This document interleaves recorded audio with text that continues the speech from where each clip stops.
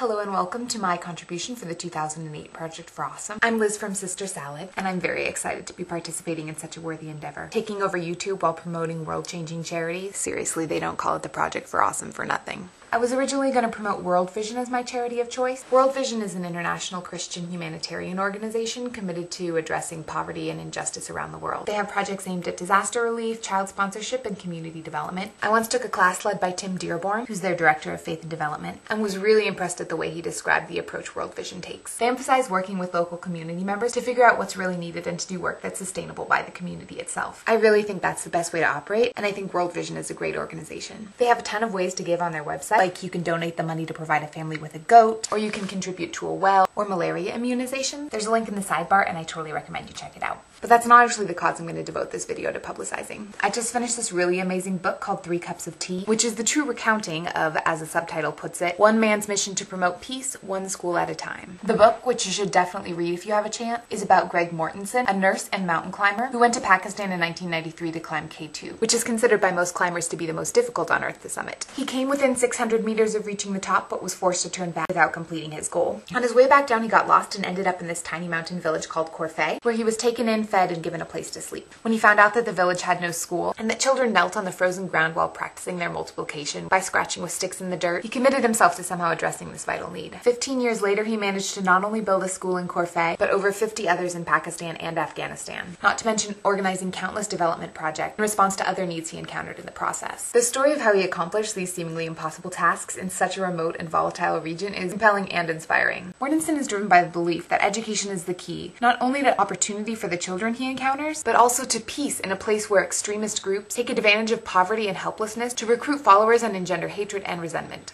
He's also committed to respecting the local culture, getting to know the needs of the people he's trying to help from their perspective, and working with people from all backgrounds, ethnic groups, belief systems, and walks of life. His work exemplifies what I think are the most necessary ingredients for the kind of world we should all hope to live in and be trying to create. The first thing we have to do is be aware that there's a world outside our own personal concerns. We need compassion for people we've never met, and a belief that all human beings have value and are worthy of having their basic needs met. But that's not all we need, because compassion, no matter how strong, won't actually address the specific needs that exist in the world. We also need understanding, awareness, knowledge of what's out there and how things work and what people need and how they can get it. And we need people willing to make the effort not only to find these things out, but to connect the people in need with the people who have the power to help them. There are enough resources in the world to provide for the people who live here. There are people who want to help but don't know how to do so. People like Greg Mortenson, who are willing to step outside their familiar, comfortable lives, to go someplace where people in need and spend enough time there to figure out what needs to happen, and then to pull together the people and the energy and the resources needed to actually make those things happen, make the world we want to live in, that seemingly impossible dream world, not only a possibility, but step by step an increasingly tangible reality. They embody what the Project for Awesome is all about. So kudos to Greg Mortenson for everything he's done and is continuing to do. And kudos to you for taking part in that same powerful, beautiful, world-changing process. The commitment to making the world a better place, and the willingness to set aside your time, your energy, your money, your comfort to actually make that happen, that will make a difference. Sometimes I get overwhelmed by how big the world is, by how much is wrong with it, and by how little I can really do to affect anything. But the small contributions of a large group of people, each working in their own sphere of influence with their own talents and abilities, can add up and have an enormous impact. That's the principle by which the Project for Awesome takes over YouTube. And it's by that exact same principle that the Project for Awesome, on an even more meaningful and fundamental level, has already begun to take over the world. And I, for one, am excited to be a part of that. See you out there!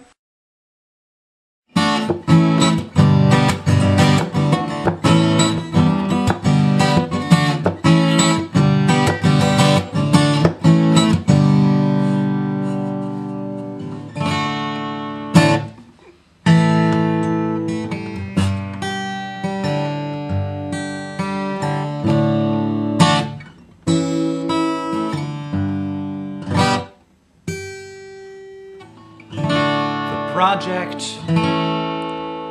for Awesome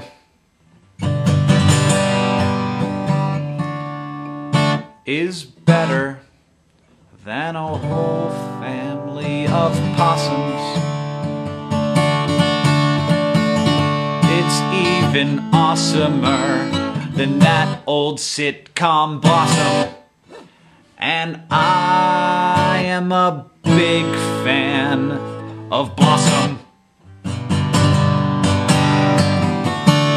That's just how awesome awesome the project for awesome is. It's even better than a possum on blossom.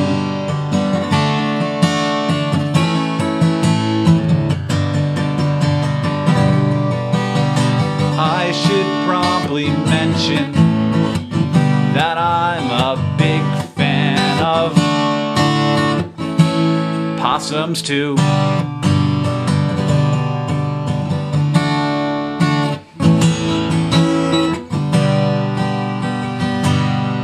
Yeah, I slept with a stuffed possum till I was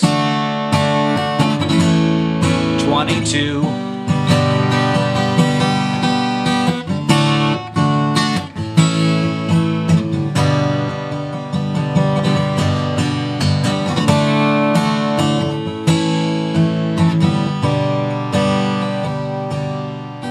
So a possum on blossom would probably be my favorite thing, except for the project for awesome.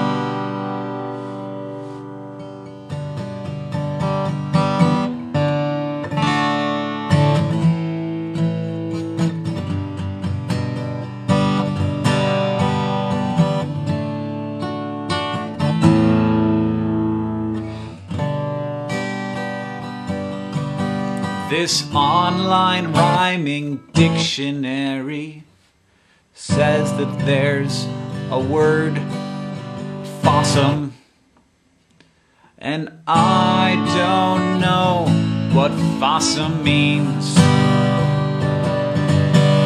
It's possible that fossum is even cooler than the project for awesome, but I don't see how that could be. The project